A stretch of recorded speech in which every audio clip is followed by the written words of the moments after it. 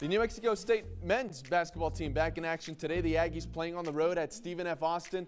The start of the second half was less than ideal for NMSU. SFA's Latrell Jossell sinks the three. Jacks up as much as 17 with 16 minutes to go in the game. 8 minutes later, things go from bad to worse on this inbounds play. Femi Odukali guarding Jossell. It appears Jossell gets hit below the waist. SFA calls a timeout. NMSU head coach Jason Hooten goes to check on Jossell.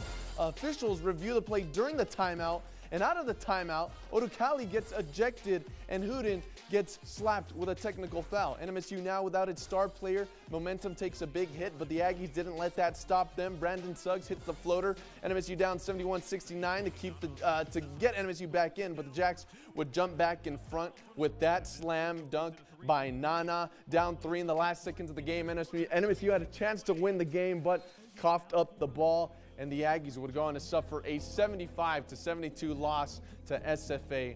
Another close game just falling out of the hands of the Aggies.